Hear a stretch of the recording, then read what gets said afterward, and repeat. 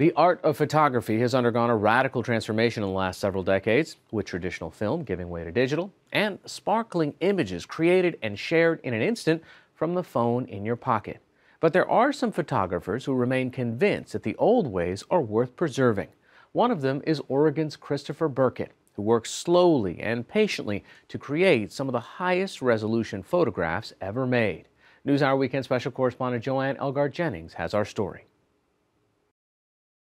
From blueberry fields in Maine to swirling veratrum plants in Alaska to a lone cottonwood tree in Utah and resplendent leaves at sunset in his native Oregon, Christopher Burkett has been photographing the American landscape for over 4 decades. He and his wife Ruth have lugged their camera gear across all 50 states.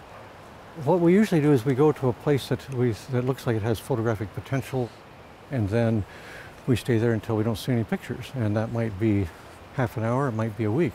On this day, that won't be necessary because we're just in their backyard in Milwaukie, Oregon. Burkett is demonstrating his 8x10 camera. It's the same type Ansel Adams favored for his landscape photography. Burkett says it provides the ultimate in image quality.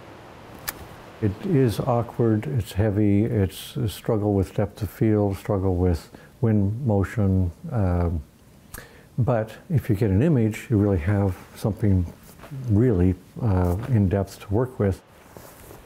When Burkett looks through his lens, he says the world he sees is one of indescribable beauty.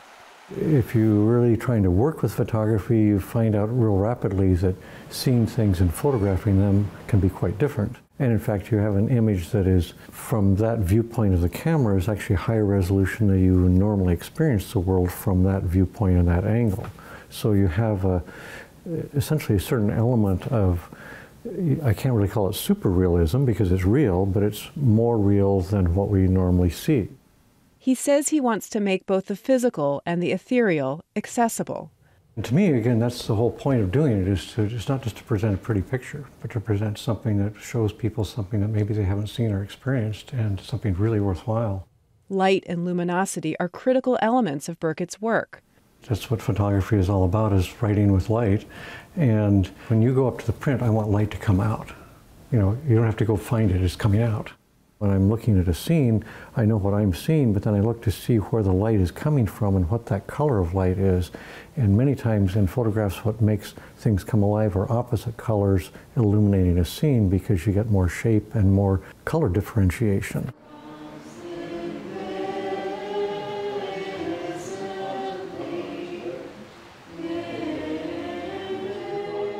For Burkett, photography is not just an artistic, but a spiritual experience that's informed by his religious faith.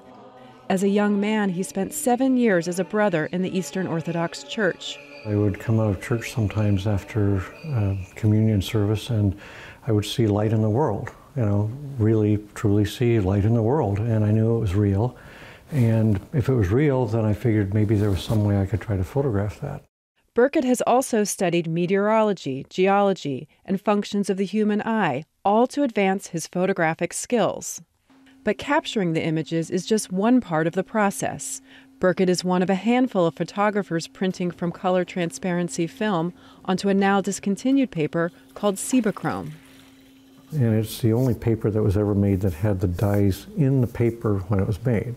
The processing takes away all the unwanted dye, and you're left with the image itself, which is completely stable because there's no chemical residue in there, there's just dyes in the paper.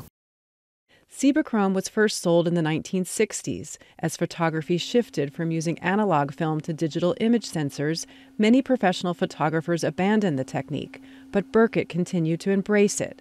In 2011, when the company stopped making Cibachrome, Burkett bought a 10-year supply of the paper. It's amazing that everything is in focus. It's like you're bringing us there. How do you get that depth where I can, see the bottom of the water there? Cibachrome has that depth to the image where I don't think any other print material would have that kind of, not just luminosity, but almost seems physically deep, you know. I've had people at gallery openings even kind of go like this to make sure you haven't glued something on the top of the print. These days, Burkett spends most of his time focused on printing in his studio. He walked us through the elaborate process. One step is called masking. We make a black and white negative that this is going to be sandwiched with this, and this is going to determine the overall contrast of the print. Then he adjusts the color. When you get exactly the right color balance, and then even the slight opposite colors, let's say in the veins of green on a green leaf, will start to pop, you might say, or become more luminous. And that's when you know you've got it. Yeah, that's when you know you have it. But it's the next step that Burkett says is the most crucial. So light is being projected onto the paper. I'm withholding light by my dodging tools, which is going to darken those areas, and I have to keep the items moving to get a smooth edge so there's no evidence of the darkening of little bright areas. The process is then reversed with a tool that allows in more light and brightens certain areas of the image. It's an exacting dance, precisely choreographed to a score which Burkett arranges specifically for each print. You have to plan it out ahead of time where one goes in first, then the other one goes in while this was partway there, then you move it to another one, then you have both of them here and both of them there. How important is timing in this process? Well, it's extremely important. Sometimes just in the dodging, half a second difference, plus or minus, and the print's no good, just in one little area. It usually takes Burkett about 8 hours to make all adjustments he needs to perfect an image. And when it's finally finished, we would take the print like this. I'm going to take it over here very carefully. Burkett is keenly aware that he has a limited supply of Cibachrome paper, which degrades over time. So he's racing the clock, trying to print as many images as he can before the chemicals in paper lose their effectiveness. I'm still figuring out how many of different images I want to print as kind of a legacy of my work. And there are many times I'm printing images now in certain sizes that I know that that's the last time I'm going to print those in that size. So it's kind of a gradual winding down.